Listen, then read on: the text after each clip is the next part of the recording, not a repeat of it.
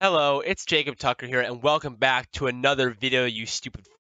Just kidding. Luke or El Dumbo didn't want me to say that, so I had to throw it in anyway. But in this video, we're going to be talking about Flowscan, what it is, and how you can use it to better understand transactions on the Flow blockchain. So before I begin, just want to give a huge shout out and thank you to Yonder and the whole Flowscan team for doing such an incredible job with this platform. I've had the pleasure to speak to Yonder in the past, and what a brilliant soul. So really, this is such an awesome platform, and thanks to them for doing this. And I hope that this helps out or helps people understand your platform better. Okay, so with that being said, let's just dive right into it. So I'm at flowscan.org, and what is Flowscan? Well, it's a way to better understand the transactions that are happening on the Flow blockchain. So as I'm speaking, you can probably see here that look, there's transactions coming in, although of course now it pauses. But yeah, so boom, there's another transaction. And sometimes, like in the middle of the day, sometimes this will be flying down. Like, look, boom, there's a lot of transactions happening now. And there's something thing called blocks. So we're not going to talk about this too much. This is a really technical. I'm going to talk a lot about transactions. So, like I said, these are all happening in real time. And why don't we even take a look at one to see what it looks like? So if I click on, I don't know, let's just click on this one right here. Oh, it escaped. Okay, boom, there. So I just clicked on this one, and this is a random transaction that's happening. And how funny, it happens to be a float transaction. So chest bump to me. Great job to Jacob Tucker. He's such a genius for developing float. So yay, that's actually really funny. It ended up being float. Okay, yeah. Anyway, sorry. So this is a transaction that's happening on the Flow blockchain, and there's quite a lot going on here, right? So what I'm going to try and do is help you understand what each of these things mean, and then I'm going to also show you, a little bit more about the NBA Top Shot live feed and what this transaction tab means, and how, maybe if you're a Dapper Sports fan or NBA Top Shot fan, how you can find out more information about these transactions. But starting with Float, let's just take a look here. So first of all, there's this thing up top. So, what is this? Well, this is a transaction ID. So this is an ID that's never going to be made again. It only is ever going to be associated with this transaction for, forever. And if you wanted to, you could actually take this and you could paste it up top and it would bring you to the same page. So obviously I'm not going to do that because it's not going to do anything, but you can always search by transaction ID.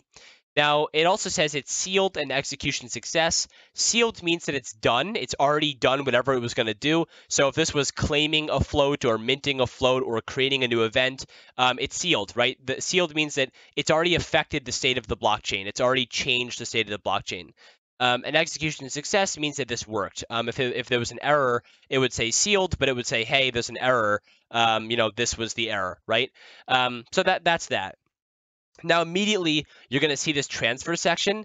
Now this is a bit wonky only because there was no like actual like legitimate transfer happening.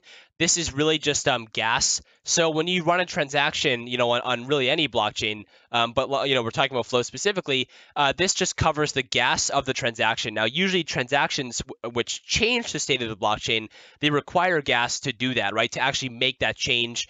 In the old days, pay miners, but Flow is proof of stake. But anyways, all that technical stuff aside, it's basically you have to pay a little bit amount of Flow to actually send a transaction. So this is the transfer that's doing that. It's going from, I believe Blockdo is paying the cost for you. So Blockdo is actually for you sending this little bit amount of Flow token, and it's being received to whoever is receiving it. I don't know, some random entity, right? So this is just to cover gas. It's not, it doesn't have to do with the actual transaction. And then right here, this is showing you, that a float with apparently this ID was transferred from an unknown entity to this account. So I'm not exactly sure why. In fact, if I were to look here, I believe it's yeah, so it looks like this is claiming a float. So it's going from, an arbitrary, probably the smart contract, to this user. Now, then we get to the next section. So what does proposer, payer, and authorizers mean? These are, when you send a transaction on the Flow blockchain, there's three different roles. There's a proposer, there's a payer, and there's an authorizer. The proposer is the person that is initiating the transaction. The payer is the person that's paying for it, or the gas, which we talked about up here. And the authorizer is the person that clicked approve. So when you go to NBATopShot and you buy a moment and Dapper Wallet comes up and you press approve to send the transaction, or Blockdo comes up on Float and you click approve to send it, that's you. You're the authorizer. You're the person pressing the approve button. So in this case, this address right here was the one that clicked approve on Lilyco or Blockdo or Dapper Wallet, and it actually, the float was transferred to them, right? They claimed it. So this is usually who you want to look out for. This is the person that's actually making the transaction happen. And in this case, the proposer and payer are both Blockdo. Blockdo initiated it, and Blockdo also paid it for you. Or this might be Dapper Wallet or Lilyco. I'm not entirely sure. Then there's a script tab. Now the script tab is basically the actual Cadence code. So Cadence is the smart contract language behind the Flow blockchain. So it's what all the smart contracts are written in. And if you don't know what a smart contract is, that's okay. But it's basically like a rule book that lives on the blockchain that dictates how things happen. So for example, on NBATopShot, when you purchase a moment, right, all that logic is inside of a smart contract that's dictating that purchasing and the creation of that moment and all that kind of fun stuff. So this is Cadence code that's actually doing all that in the background, right? All this complicated code, from just taking a look at it, because I know this code, it's claiming a float on the platform. And these are the arguments that went into it. So the address here, I believe, is like the event host, so whoever created the event, and this is like the event ID, so whatever event the person is claiming from, right? So that's what that is. And then there's also an events tab that goes over like all the events that were emitted. So events are things that live in the smart contract that get broadcasted to the network when something happens. So for example, there's an event called float minted that whenever a float gets minted, this gets broadcasted to the network. And these are all the arguments that actually are associated with that float. So apparently, a float that came from an event with this ID from this address, the new float has this ID, this image, right? This is like a hash that gives you the image, yada yada yada, right? There's a bunch of arguments. A float was transferred, apparently, all this stuff, right? A float was claimed. So this all happened in this transaction. So now what we can do is, of course, there's some other stuff too, like, this happened 6 minutes ago, this exact date, and this is a block number. So blocks, I guess the simplest way to put it is that, when people send transactions to the blockchain, more specifically, like if we go back to this home page, you'll see like all these transactions are happening. These transactions get bundled into something called a block. And when they're bundled into a block, that block then gets sent out onto the blockchain, hence why it's called the blockchain. And you can think of it almost as like a horizontal ladder, right? Blocks get, like, one block goes to the network, then another one, then another one, then another one, and it goes on indefinitely, and they're all chained together, and they represent the state of the blockchain.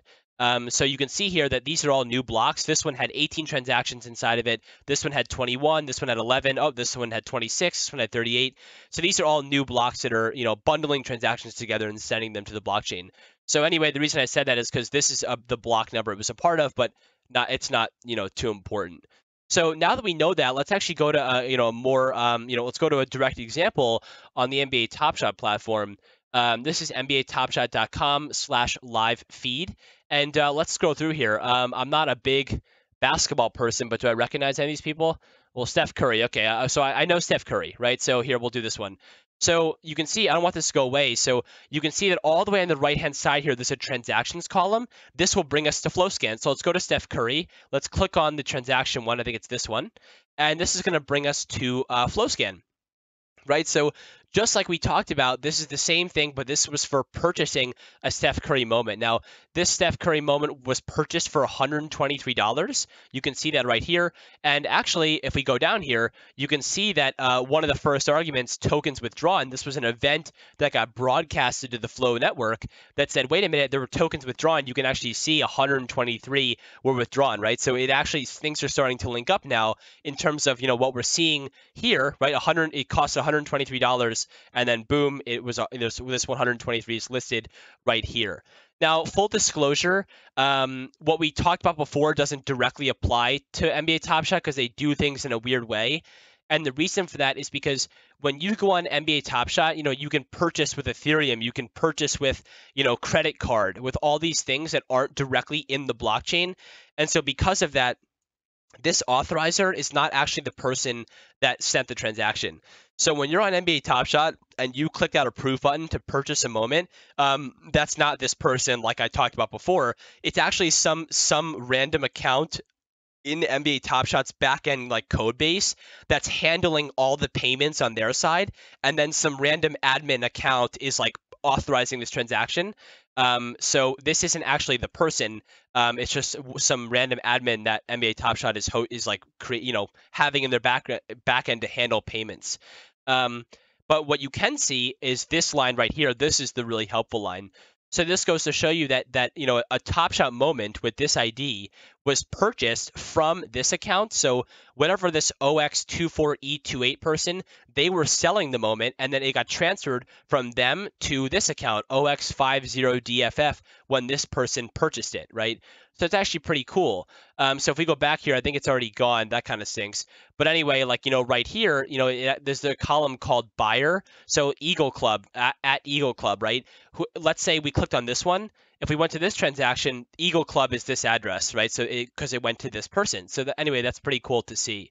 Let's go back to our Steph Curry example.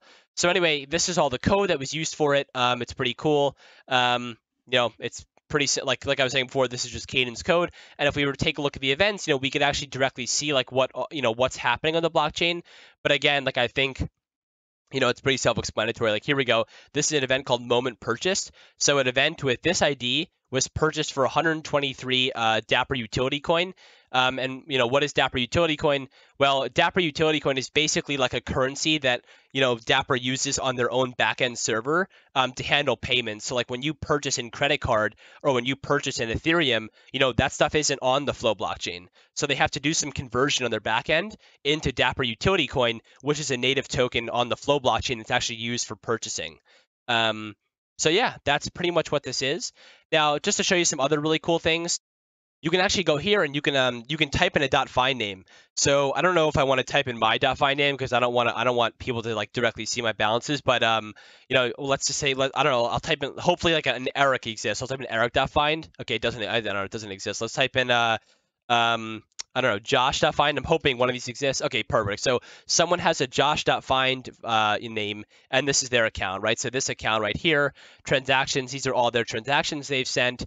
Pretty cool. And these are all the transfers that have happened, right? It's awesome. Now, one thing I also think is really cool is one of the things that we do at Emerald City that I'm, the founder of is we actually allow you to discover people's addresses in Discord based on their Discord name. So inside of, let's just go to like the UFC Strike Discord, and let's search for people. Okay, so Tabco, I know Tabco. So Tabco, if we actually right-click their name, click on Apps and Identify User, the Emerald bot actually will discover their account. So we can go to their Dapper address. Let's look, let's look that up right here. And if we do that, then this is their account, right? So these are all the transactions they've sent. You can see they've been dealing with Top Shot right here, UFC NFT. That's another one right here. And yeah, so I guess what I'll do is just to wrap this video up, I'll go over like what these mean, and then that'll probably be the end of the video. So the time, this is, how long ago this transaction was sent, the hash here. So you can actually click on this hash to go to the transaction, right? That's right here. This is the transaction ID I was telling you about. There's roles like, the authorizer, the proposer. We talked about this, right? So apparently this person was the authorizer and proposer of a transaction. The status. So remember we talked about how sealed means that it was completed. So if we click on this, right, it was sealed, it was successful. So whatever this transaction was totally successful. But if we go to these ones, this one has an error. Let's see why. If we click on it, it says, here we go. This was an error. So there's no offer with that ID in the storefront. So I'm not exactly sure what this code is. Let me take a look at it. Oh, so it looks like this was on the UFC Strike platform. And I think what this was this person went to purchase a moment, but by the time they had purchased it, it was already purchased. So they couldn't get it anymore. So it says there's no offer with that ID anymore, probably because someone had already purchased it from them. So unlucky, that stinks, but this is an error. So obviously this transaction did not work, right? So yeah, that's that. And then this last one is interactions. So this is like what contracts it was interacting with. So the reason I knew this was UFC was because it lists that this transaction has to do with the UFC NFT contract. So obviously I knew that was UFC Strike. This one, Top Shot Market V3. So obviously I know this is from Top Shot. So yeah, pretty cool stuff. And then, lastly, Flowscan also has some other stuff like staking stats If you're interested in staking, you can see how many total flow is staked, the epoch payout. I'm not really familiar with staking, but you can check it out. And then there's also the blockchain metrics, which is pretty cool. You can see the total amount of transactions that have ever been sent, the total amount of accounts on Flow, total amount of contracts, permissionless deployments out. So this is going to increase a lot. Here are the transaction counts, right, over time.